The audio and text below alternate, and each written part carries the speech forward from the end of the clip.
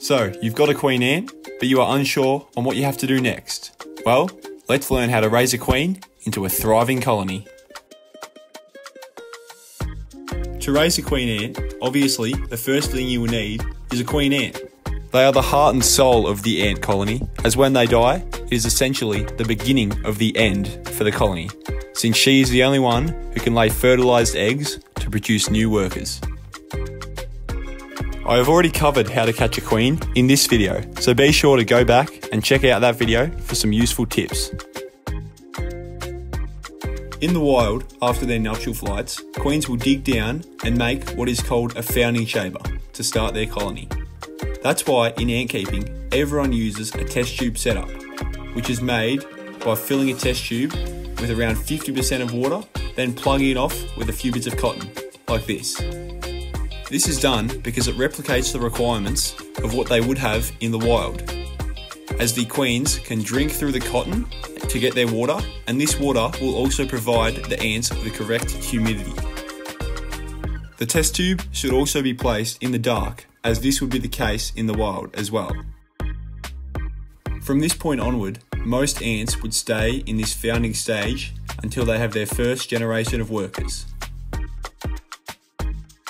It is also important to remember to clean all equipment thoroughly when setting up test tubes, as this will prevent any mould from forming. As personally, I have lost hundreds of dollars worth of queens by making this mistake. And if you are ever faced with this issue of mould, then be sure to check out this video on the channel, as it will teach you how to move your queen into another test tube setup. Now, you must also do some research on the species you are keeping, as some species of queens are semi-colostral, like these bull ants and Rhizoponera metalla queens, for example. This will mean they need to eat food during the founding stage.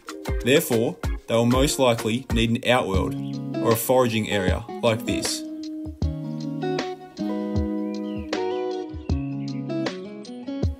Here are a few tips to help your queens out during the founding stage.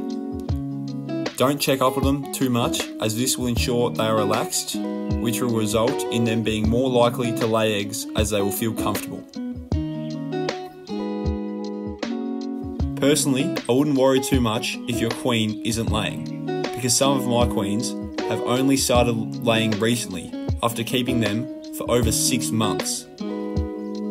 This may be likely due to the warm weather of springtime that is currently taking place here in Australia.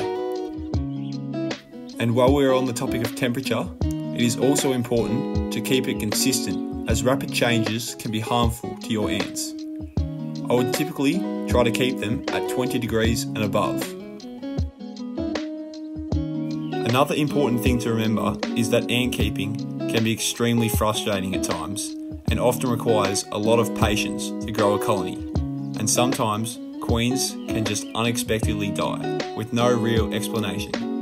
So be sure to stick at it and don't be discouraged if this happens to you, as personally it can be quite frustrating. If everything goes well, then you should end up with some workers after a couple of months, depending on the species of course. If your ants have made it this far, it is such an incredible sight to see in ant keeping, and it is personally one of the reasons why I keep ants, as all the queen's hard work has finally paid off. However, this is only the start, and to keep your ants healthy, the ants will require a well-balanced diet of both carbohydrates and protein-rich foods, like this honey and mealworms, for example. I would recommend buying the mealworms or crickets, for example, from a pet store to ensure they are safe to consume for your ants. And if not, be careful with feeding ants other insects from outdoors, as they may be carrying diseases, which could wipe out an entire colony. After filling the test tube with workers, the colony will then be required to be put in an outworld, which could either be accompanied with a nest like this, or you could do a tubs and tubes setup, like this Myrmecia periformis queen is in. You may also like to opt for a naturalistic form aquarium once the colony becomes large. And well, Personally, I have plans to make a massive one in the future, which will store hopefully multiple species. So be sure to subscribe to the channel so you don't miss when that comes out.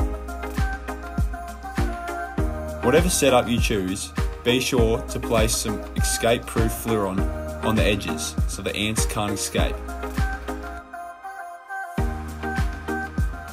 And there you have it. That's about everything you need to know on raising a queen ant and colony.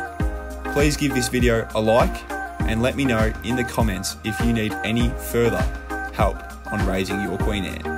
And I'll see you in the next one. Cheers.